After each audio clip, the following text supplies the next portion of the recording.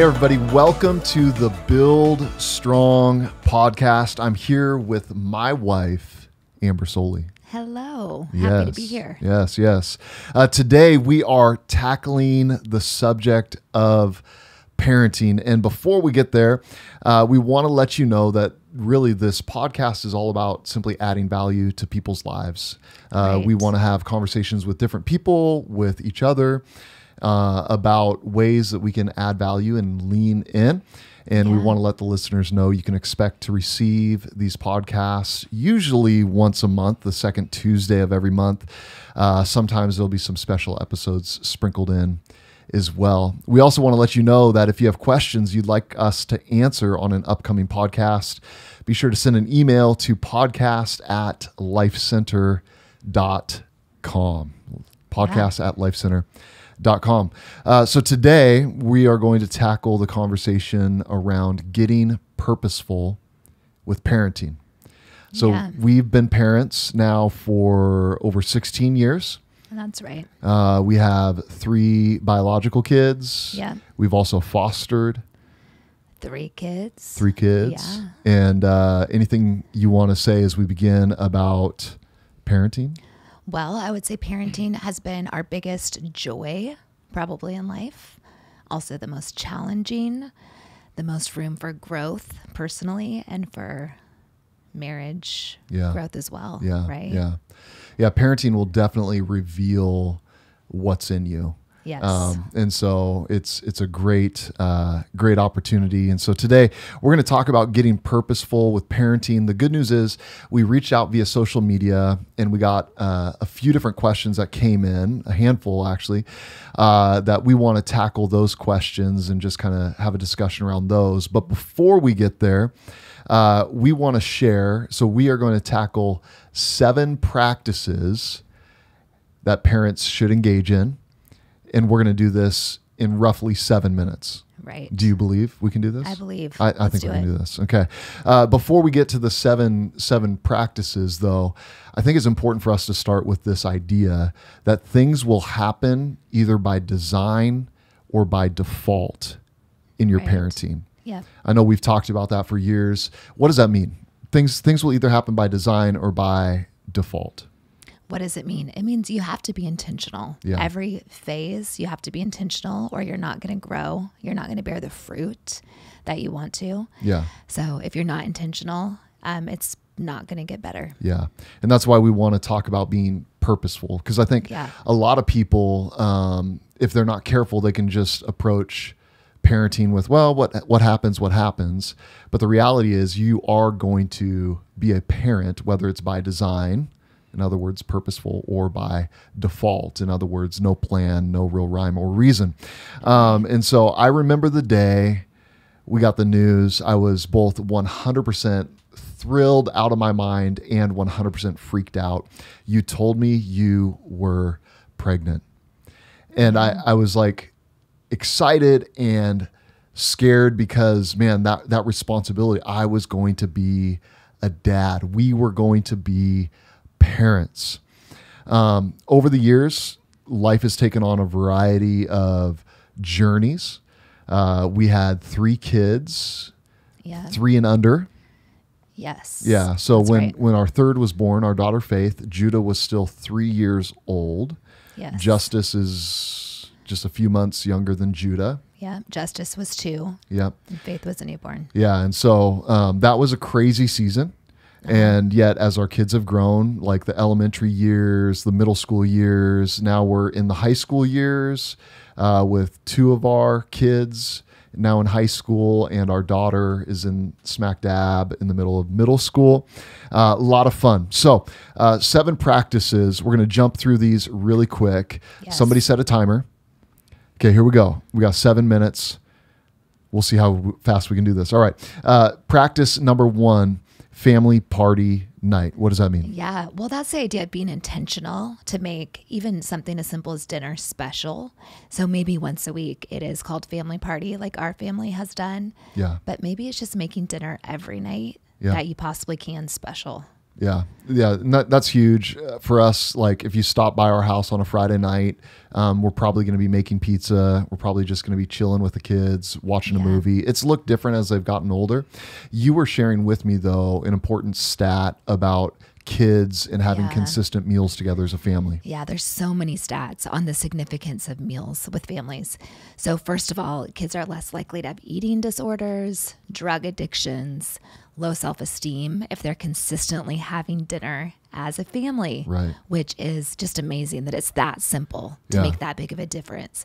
The other thing is when kids were polled, they said that they would rather have a consistent family dinner than go on family vacation. Yeah. So even if kids don't know how to express that, it's really important. Yeah, I thought that was a standout thing. Like the fact that kids would rather have dinner around the table with a mom and dad who are present. Right. Not distracted. Not distracted. I think that's key because you could all be at the same table and not be together. That's another story for another day, which sets up practice number 2. Practice number 2 is no phone zone. What does that mean? Absolutely. Yeah. Dinner especially, no screens. No screens. No TVs. No No TVs. phones. No phones. No screens. But also other times outside of dinner. So we try when we get home from work, put our phones away and be present. Yeah. Whether that's making dinner. Yeah. And I think that's important because especially for those of you parents who have younger kids, it's so easy to be distracted by your device and your kid is taking cues and patterns from you. And so if they feel like they're always competing with whatever is on your phone and you're spending more time, if your phone is getting more eye contact than your kid when you're home, I would challenge you to think about that. Yeah. That's good. Easier said than done, though. Yeah, Again, sure. we're not perfect in this, but we continue to learn. Number 3, here we go. Practice number 3, and we're doing okay. Consistent dates with them. Right. Yeah. So one-on-one dates. Yeah. Really special. Why don't you share? You're so good at this. Share what you've done. Thanks. I appreciate that. Yeah. So when the boys were little, we didn't call them dates. We called them man ventures because I'm taking the men on an adventure. So we called it man venture. And we would go out and we would like explore the woods. I remember one time we were up at Flaming Geyser State Park up in Maple Valley, Auburn, wherever that's at. And we just decided like, hey, let's jump in the river. And I mean, the boys were probably first, second grade, maybe. Yeah. And so just like exploring and doing things as they've gotten older, it's shifted where myself and my boys different times we'll go out just for coffee together. Now, like there's a pivot that has taken place as they become older and what those conversations look like. But as well with Faith, it's daddy-daughter date. Yeah. And that usually involves a donut and coffee. Yeah. She loves donuts. Yeah. She's such a sweet little girl. But she is. Yeah, one-on-one dates, really important. By the way, parents, that's a really easy way, especially if you have multiple kids, to give some focused attention to your Even children. if you're taking just one of them on an errand that they may not enjoy, but if it's with you and you do something special, like just go to McDonald's and get $1 soda for them, something to make it special. Yeah, ice cream sundae. Sure. Yeah. Yes. Yeah. But yeah, I remember us getting that advice when we were maybe really young parents, actually. Somebody said, bring other people into the things that you're already doing. Right. And I think kids are a great example of that. And that's a great segue into number 4. Here we go. Bring them into your world. Bring them into your world. What does that mean? Well, there's so many things that on the weekend we may have committed to that if we can look for ways to include our kids. So let's say we're serving, we're volunteering. How can our kids get involved with us? Yeah. I know in ministry, why don't you talk about ministry? Yeah. I think early on we decided that as pastors, because that's what you and I are, that's what we've done our entire marriage. We decided early on that ministry and life would not be in competition. And I know there's a tension for a lot of people in this area of like, well, we got to have, work-life balance. And I agree with all of that. I think we're huge advocates for that. But when our kids were little, we wanted to bring them in to what we were doing so that it wasn't ministry that was taking mom and dad away. So one example, I remember when the boys were super young, when it was appropriate, I would take them to like the hospital with me to visit somebody and pray with somebody. I would take them, if I was speaking a weekend camp or whatever, they would come with me even when they were young. And so it wasn't that ministry was taking dad away. It was, this is something we get to do together. And I know not everybody listening, their vocation would allow those things, but I would say if you have an activity, if you have a hobby, maybe you enjoy golfing, figure out how to involve your kids when they're little with you. And I know that maybe sounds like, well, Tyler, that's the one area in my life where I feel like I get space. But again, pulling kids into who you are and what you do is going to create a lasting impact. So bring them into your world. Number 5, engage in spiritual conversations and practices. Yeah. Starts as simple as maybe at bedtime, reading from the Jesus Storybook Bible together. Talking about it. Praying at night. We had a rhythm when the kids were real little, we got a hold of, and we still give this away every time we do a baby dedication to this day. So a friend gave us the Jesus Storybook Bible. We'd read a story out of it every night, and it just became this rhythm where we found ourselves having a practice of spiritual conversations. So it's not just, okay, mom and dad preach messages from stage, therefore, like, that's what this looks like. We tried to make Christianity and us following Jesus practical and real, lived out in front of them in the house, not just what they saw on the walls of the church. So for those of you who aren't in vocational ministry, you might not be a pastor, you might not even be a small group leader, but I want to encourage you, don't disqualify yourself from having spiritual conversations with your kids. It's not about how much you know, it's about letting them see an authentic faith lived out from your life. But my other encouragement, start young with that. Number 6, here we go. We're moving pretty quick. Number 6, teach your kids about finances. Teach your kids about finances. This is huge because here's what I want to remind every parent. Someone is going to teach your kids about money. I would recommend that it be you and not the credit card company that they encounter their freshman year of college. Okay, so talk to us about what were some of the things that we did practically in this area? It was important to us to teach our kids to give and to save from the earliest possible age. So we literally, they would get $1 allowance. We would get 10 dimes. Big spenders. It was the most tedious thing to get rolls of dimes and count them out. But we wanted them to learn to save a dime, give a dime, and they could spend the other 80 cents. So that as soon as they were able to earn a commission, that's how we started, and we still talk about it. Unpack that really quick, because you just made an important point. Our kids received commissions, not allowance. Just something we learned from Dave Ramsey.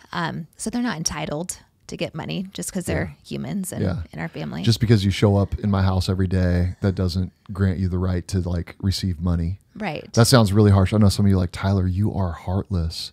But that entitlement grows in life. And so we wanted to teach our kids that income is a reward for work done. And so it was just a principle that we learned. Number 7, last but not least, lay your hand on them and pray for them every day. Of the practices, I think this one is my favorite because we started this when they were young, when they were still in their crib. We would take time, we would put our hand on them and we'd pray for them. And to this day, our kids, even if it's late, they'll still like come in our bedroom or whatever. And they're like, hey, good night. And you can tell they're kind of wanting that interaction, that touch. And talk about the spiritual significance though of actually like placing your hand on your kid and praying out loud for them. Well, it just creates, it's so special. It creates a practice that they get used to. It's scriptural. It you're speaking blessing over them and they know that. They know Yeah. I think it's just so good that physical touch, that reinforcement that you are present, you're with them, that you actually have. And it's not about you having these like eloquent words. I know some people, they get kind of nervous. Like I don't really pray out loud. Just start and do it little by little. But I would encourage you, do that every single day. All right. So we did those 7. Here they are once again. Family party night. Number 1, no phone zone. Number 2, consistent dates with them. Number 4 was bring them into your world. 5, engage in spiritual conversations. 6, teach your kids about finances. And then 7, lay your hand on them and pray for them every day.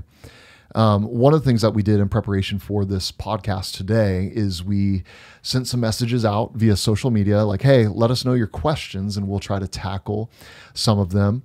It was, I had to laugh a little bit because you had like 8 billion questions. I had like 2. So people want to hear from you. So I'm going to play the role of asking Amber questions, and then we'll listen to those responses. But honestly, we'll just dialogue through these. And I would say if you have any other questions for Amber or myself, you can submit those again at podcast@lifecenter.com, and we'll try to answer those on a future episode. Maybe not even about parenting, but about building strong your life, even in the area of your faith. Okay, so first category, here we go. Methods of parenting. What would you say are the differences in parenting styles between the two of you? Oh, man. Oh, I like this. I can't wait to hear what you say. Well, here's a little tidbit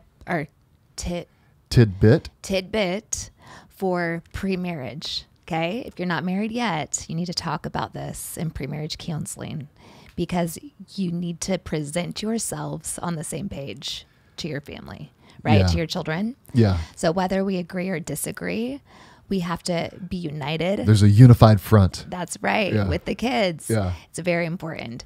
So what are our biggest differences? I think that, the quote that a mom's role is to protect her children and a dad's role is to prepare his children, it just shows up every day in how we parent. Yeah. I'm totally I'm the dad who's looked at each of our kids and said, listen, someday you are going to grow up and move out. And when you do, that woman's still going to be in love with me.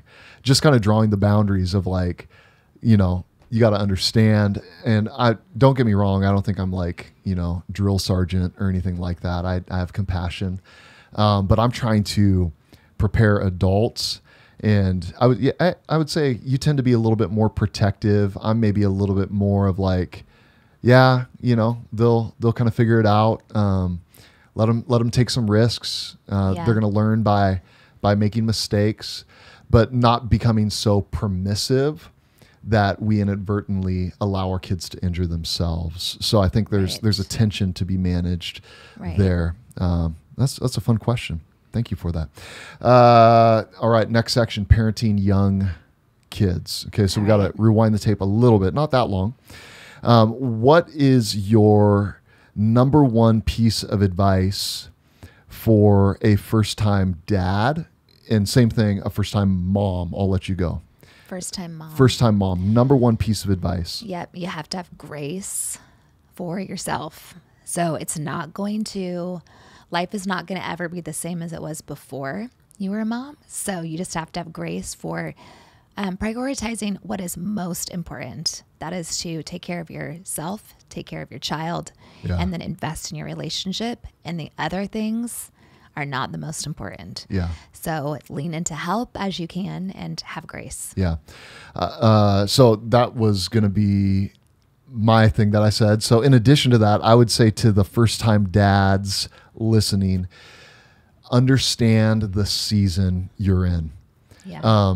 When Amber gave birth to our first, I had all these expectations of what it was going to be like to be a dad. And, I'm picturing playing catch and, running in the park and doing all this stuff. And then I realized, the first 18 months are not about me, at all. I'm just there to I play in the backdrop, I support, I help. Those first 18 months are different, but then kind of at that 18-month mark, would you say 18 months, maybe 24 months? Yeah. There was a pivot where my role became even more significant, as that dad engaging with the kids. Because the first few months, just spoiler alert for some dads, everything is about the baby and mama. It is what it is. Hopefully that's helpful.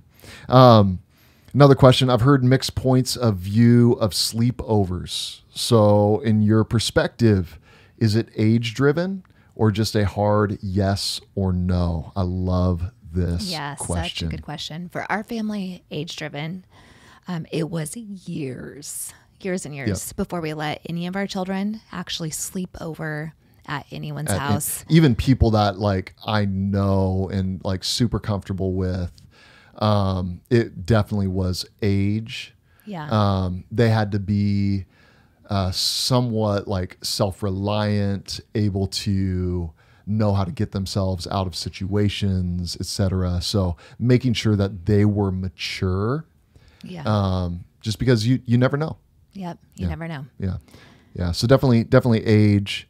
And I would say don't be apologetic about that as a parent.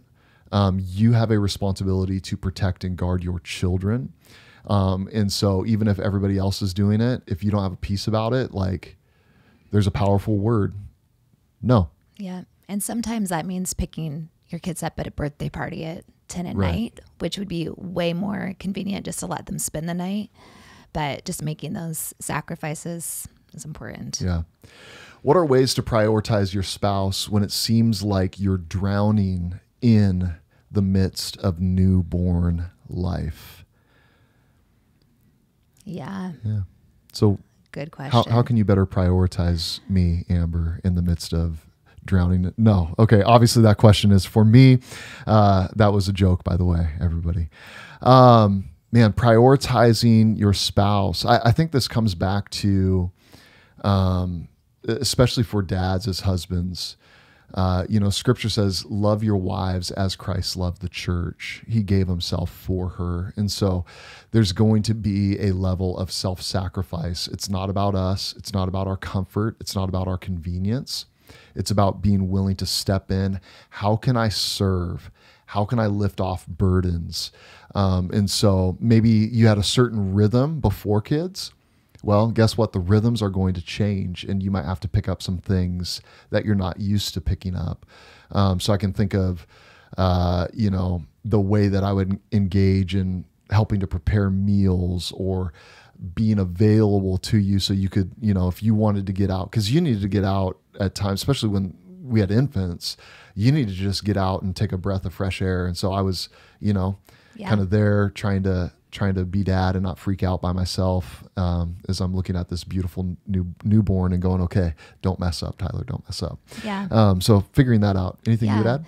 I think for the mom, the first 6 weeks, again, have grace for yourself. Your body is healing. You have different emotions and hormones, so have grace for yourself. But I would say as soon as you're able, just find little ways to show your husband that you still care about him, that he's still important, that the baby isn't taking his place. It's just a season where your attention and your lack of sleep is due to the baby. And it's a season. It's okay. Yeah. Let each other take a nap. Like if they're stressed or emotional or whatever, like let each other take a nap, find ways to just, again, lift the burdens. Another category here. So these are questions when it comes to parenting multiple kids. And the funny thing about this, by the way, I remember before we had kids, I used to look at people, when they had kids, and I'm like, oh, you act like this is so hard. And, oh, it's not that big of a deal. And then, when we were kind of early on, everybody wanted to give us advice. And, there's so many voices and so many thoughts and ideas. And I would say be purposeful with the voices you allow to speak into what's going on. So on that note, parenting multiple kids, how do you guys spend quality time with each child one-on-one? Yeah, we hit that a little bit. I think with trying the to, take them on a little date if possible, take them on an errand if possible. During nap time, you can invest in maybe an older one if a younger one is sleeping. So just finding rhythm that you're currently in and making the most of it. Yeah, and I would say pay attention to what your child's love language is, because they're not all going to be the same. One of your kids might need quality time. And if you have a quality time kid, you really need to pay attention to that, because they notice that one-on-one time with you. If they're words of affirmation, like make sure you're generous in praise and encouragement with your words. So figuring that out is so very important. What about this?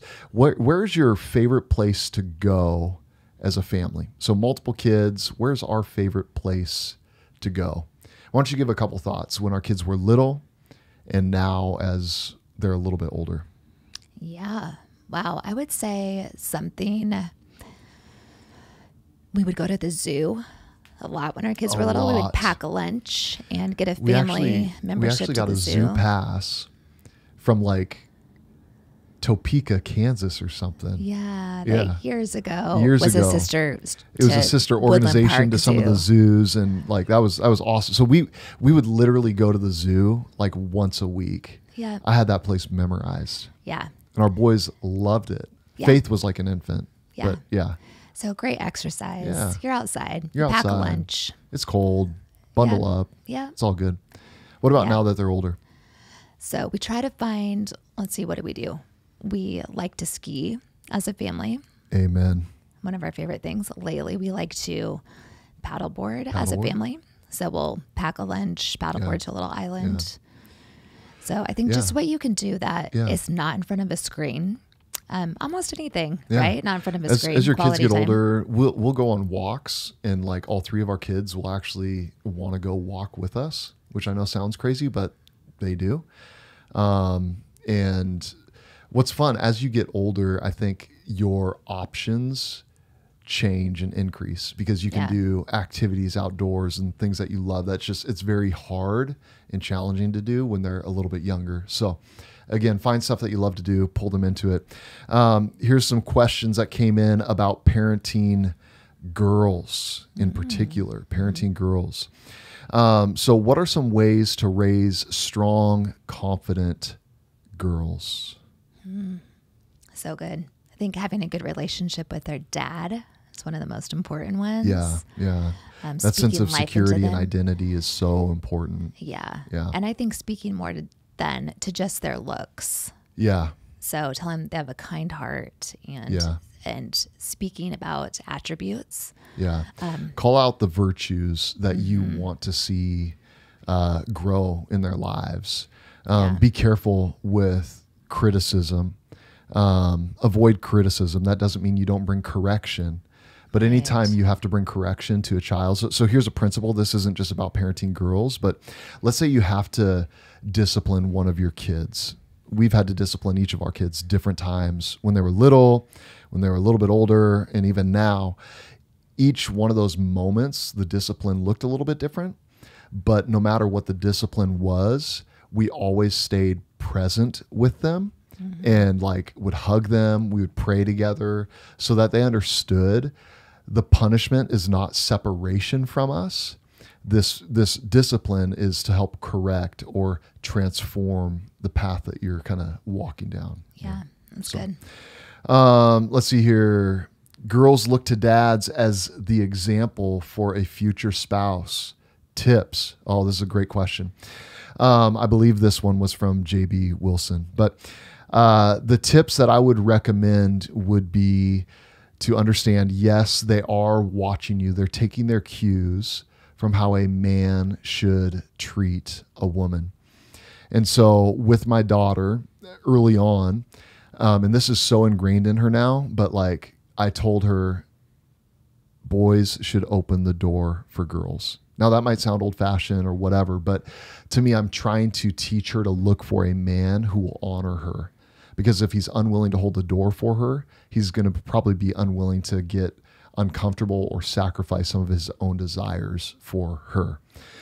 So to this day, she will stand outside of the car door, and she'll do this with her brothers. They're still a work in progress because they won't always get the door for her, but she'll stand outside the door until I open the car door for her. And every time she does that, I look at her and I say, thank you. Because I'm trying to reinforce you're looking for a man who will honor you and cherish you. I try to be an example in helping with dishes and helping around the house and doing chores and taking care of, like the other day I was out in the driveway washing your car and trying to show this is what a man looks like. This is what a man should do in the midst of a family, and being a hard worker, like showing up and being present. Any good ideas for a fun dad-daughter date? Oh man, I think you can't go wrong with donuts or like going out for coffee. Do they still have the American Girl doll store? Not in Washington. Yeah. So like when Faith was little, for one of her birthdays, we drove up to Alderwood. Where was that at? Somewhere up north, to the American Girl doll store. American Girl doll store. We had like little sandwiches and tea, and then we got a doll. So, I don't know, do girly things, go get a pedicure or manicure together. There you go. What else? Or do it at home. Yeah. Do it at home. Oh, there you go. Yeah. Do it at home. Let's transition. Let's tackle some tough situations. You ready for this? Yes. How do you address depression and anxiety with teens, or support your kids' friends who have it? This is such a good question. By the way, many parents probably are aware, but depression, anxiety are at an all-time high. I read a stat a number of years ago that talked about the amount of anxiety that teenagers live with today would be parallel to what a psychiatric patient experienced in the 1950s. Yeah. And so like, think about that dynamic. I think a lot of this has to do with social media, which we'll get to in a minute. But how do you address depression and anxiety with teens and help be a support for their friends? So good. Well, you need to be a safe place to talk with your kids. Let them know that you care, that you want to hear. Some of the things we said before is screens will make it worse. Yeah. Family time, family dinners will decrease the likelihood of depression, anxiety. So really spending your family time doing what's important, doing what matters. Yeah. I know when each of our kids were little, I gave them kind of what I called like a secret signal, right? Where all they have to do is walk up to me and touch me on the arm and say, "Dad, can we go for a drive?" And I know exactly what that means. So this started when they were kind of elementary school. And I just told them, if you ever are in a place where you need to process, you need to talk, you're going through something, you don't have to tell me what it is in that moment, but all you got to do is touch me on the arm and say, "Dad, can we go for a drive?" And it's been cool because our kids have taken me up on that different times, and it could be 11 o'clock at night and okay, we're going to jump in the car. We're going to go for a drive. But I want them to know and understand that they can approach us with anything. And even talking about mental health, like we have to guard our mental health. And so I know we talk about the importance of like being outside and going and doing things and not just spending your life in front of a TV screen or a computer screen.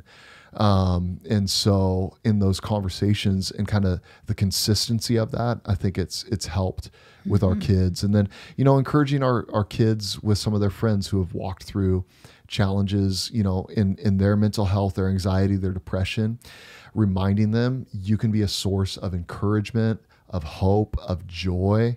Like keep stepping into that space and loving and encouraging your friends. This one came in from Jillian Hartman. How do you help older kids navigate big changes, such as a new city, a new school, making new friends? So we experienced this when we moved to Tacoma in 2015. It was a big change, especially for Judah. He's our oldest. He's our firstborn. He went from a school that he loved. He's now at a school that he loves, but there was a big change there. So what would you encourage parents with? as cliche as it sounds, I think the most important thing is bathe it in prayer. Yeah. We specifically prayed for Judah, like, Lord, bring him good friends. And it was a prayer that we were consistent with, and we've seen the fruit of it finally. But because he is less social than the other two, it was a bigger challenge for him to get those close friendships. Yeah. And then what do you have to say? Yeah. What else? Well, I would just say so much of this comes back to what we project. And so try to make sure that you're praying through your own emotions about a big change. Yeah. Because let's say your spouse, your family's relocating because your spouse took a new job, and you kind of have to, but you're the other spouse who's like kind of along for the ride, just like the kids are along for the ride, so to speak. I think if you have like negativity, if you're like always kind of murmuring about it, your kids will pick up, and what we do in moderation, they often will do in excess. Right. So like if we are faith-filled and like, hey, this is a new season, it doesn't mean it's not going to come with challenges, but I would encourage parents, always look for the opportunity and don't just point out the obstacles. So kind of like what you were saying with Judah, like, hey, you're going to meet some new friends. And like some of these people are going to be people that you grow up with and spend the rest of your life with. And so that would be some encouragement for that. Noelle sent in this question. When you as parents don't agree, how do you find agreement or come to a compromise? Oh, this is so good. Oh, so good. Again, I would say have those conversations privately, not in front of your children. Please don't discuss to this start. in front of your kids. That is important to even kids feeling safe and their own well-being. Is their parents not to be arguing in front of them? I would say for us, we talk about what's most important. What's the outcome? We come back to our values. Yeah. And what's most important. Yeah. And I would say there too, you mentioned this earlier, but having a unified front, because if not, if one parent becomes the permissive parent and the other parent's like always the disciplined parent, like you'll watch your kids begin to do end arounds where parent A said no. And so even though they said no, they go over to parent B who says, well, of course you can. They're basically trying to get you to pit against each other, basically to fight against each other. And so being unified in those decisions and communicate about it. Hey, I made this decision. Here's why. And then working through that to make sure you're in alignment with that. I think it all comes down to communication as parents, as couples. And so as parents, a lot of times Amber and I will talk about things together. So our kids know this rule, right? We've had these moments where our kids will run up to us after school and their friend is with them and they'll say, hey, so-and-so invited me, can I go? And we instituted a rule after a few times of this, which is what? What's our rule? If they ask in front of their friend, the question will always be no, not this time. Yeah, the answer will always be no. Yep. Yeah. Yes. And that's because it gives the parent no place to discuss maybe other things that we had planned or whatever. And so our kids have learned the hard way, like you don't ask us that in front of your friend. It needs to be a discussion as a family. Yep. And that way too, you're not under the gun as a parent to try to answer in the moment. Or say yes to a situation you might not feel good about. Yeah. Okay. Tech and social media. Okay. Here we go. Okay. And we're in the home stretch, ladies and gentlemen, just a few more questions we're going to walk through. But Lindsay Cooper sent this question in. Do your teens have social media? And how do you as parents navigate social media in today's culture? Okay. So let me jump in for a second because I spent a lot of years as a youth pastor working in student ministry. And that was really at the onset and the rise. Come on, I know some of our listeners, you remember MySpace. Some of you probably still have a MySpace. But the rise of MySpace, then Facebook, then Instagram. And there was a pivot when it went from those things being something on your computer that you had to log on to now living in your pocket that you're consistently connected to. And so we made the decision that our kids are not going to have social media. And with that said, I am a stickler on parental controls. Our kids' devices are so locked down, not in a militant way, but I just want to safeguard our kids because there's certain things that once you experience it, you can't undo it. And so having that wisdom and that perspective, I think, is important. There will be pressure that your children will feel no matter what decision you make, because I've seen kids way too young, like on Instagram, like their parents just let them have Instagram accounts and there's no safety. There's no, kind of mechanism to control the amount of time they're spending. And so for us, we just felt like it was a big value, to kind of lock those things down. Now, some of you who are listening, maybe you're friends with us on social media. I do have accounts for each of my kids. And the reason I did that, I wanted to secure their names for them when they come to the right age, so that then they can basically access their name that's been set aside for them. But until that point, we've kind of said a no. The one exception to this would be real. So recently, each of our kids, stepped into that space, but there's very clear ground rules. They can only be friends with people they actually know. They have to be friends with mom and dad, which they absolutely love. And, basically there's a bunch of guidelines and stuff that we put in place. Anything else you would say to that? Said. Yeah. That's it. Yeah.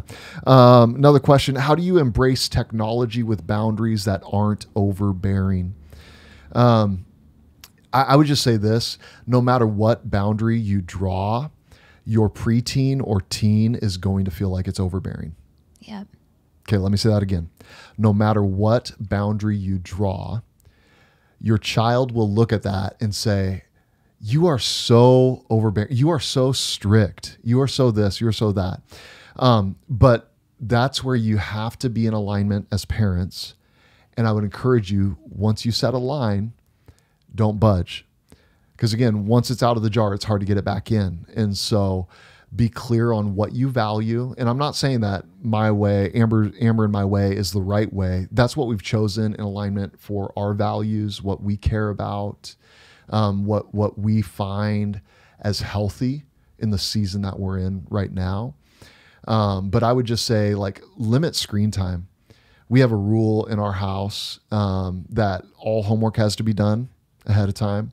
There's a number of things before screen time that they have to do. What are they? Yeah, their chores, their homework. The summertime, it's reading. They have to read before. Yeah, so they have to read like an actual book. Right. So yeah, yep. yeah. Play outside.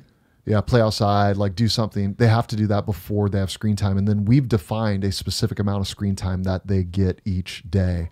And so their phones are set up with this. We set an age that our kids received phones at. It was much later than many of their peers. But even when they received them, part of that was we don't have a home phone. And so we needed to be able to get a hold of them. But now as activities increase, being able to, for them to communicate with us, but us to communicate with them, I think is important. So hopefully that's helpful. Last question. You ready for this? Yes. I love this. This is from Alicia.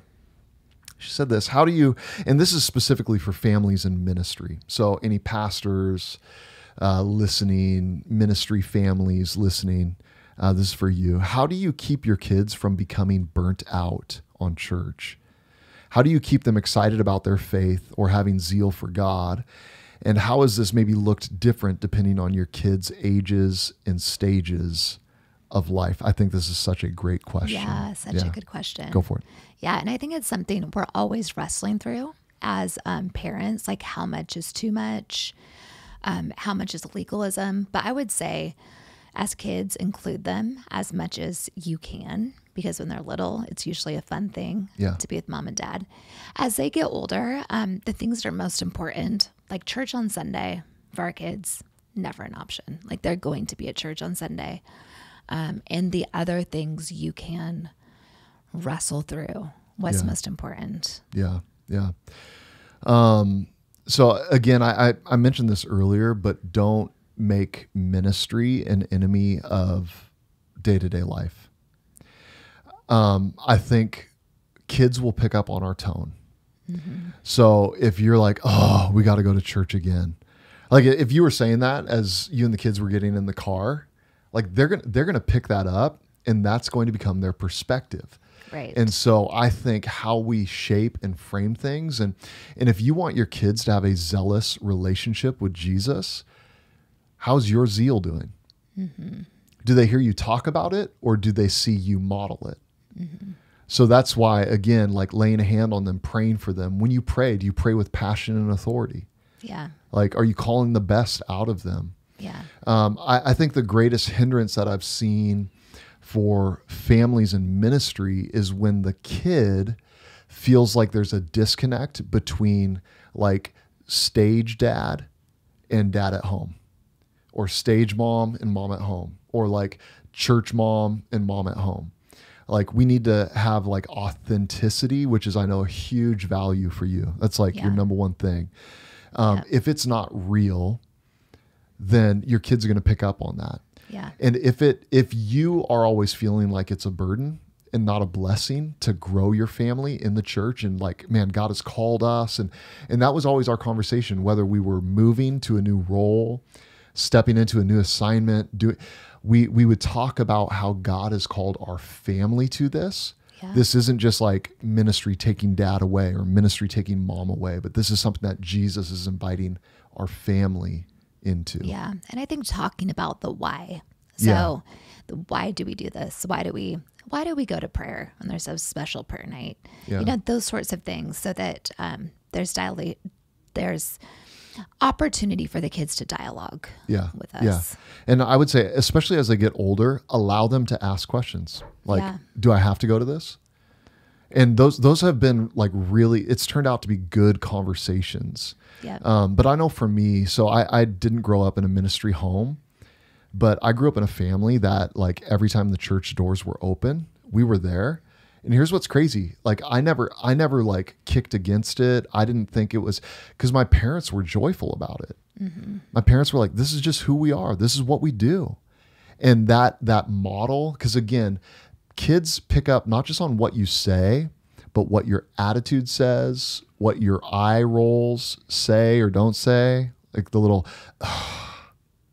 like they hear, they feel, they pick up those things. And so how we approach this, like if you're not zealous, like where are they going to find that zeal? If you're not excited to, man, I was glad when they said unto me, let us go into the house of the Lord, you know, quoting Psalms. If you don't have that joy or that gladness, let God cultivate that in you so that it's a blessing and not just a burden. Yeah. So good stuff. Hopefully that's helpful. A few takeaways from today's episode. One, we want to encourage you to parent on purpose. So it'll be done either by design or by default. So be purposeful. We talked about a number of ways to do that. Another thing we would recommend is don't parent alone. So you may be listening, you're a single parent. You may be listening and you're a couple that, you know, has a brand new kid. Don't parent alone. In other words, plug into community. There's a number of things we have right here at Life Center. LC Kids, man, every time we meet, there's opportunity for LC Kids. There's this thing called MOPS, Mothers of Preschoolers, right? And that meets here at Life Center. We also have Build Night classes that happen in different seasons throughout the year where there's something for each and every age range. And this last season of Build Night, we taught a class, The Art of Parenting, that was super helpful for parents who are trying to navigate and find handles. So there's no lack of opportunity. You don't have to do this alone. The last thought that I think Amber and we want to encourage you with is don't give up. Yep. Be encouraged. Give grace to yourself. Jesus has grace for you. It's worth it. It's totally, totally worth it. So again, hopefully that was helpful. The conversation around being purposeful in our parenting. As I said earlier, if you have questions about anything you've heard on today's podcast, be sure to send us a question or an email at podcast@lifecenter.com. And don't forget, while you're listening to this, be sure to rate the podcast, leave a review either on Apple Podcasts or wherever you are listening today. As always, you can find us on Instagram at Tyler Sollie, at Amber Sollie. We hang out there from time to time. Thanks so much for listening to the Build Strong podcast. We will see you next month.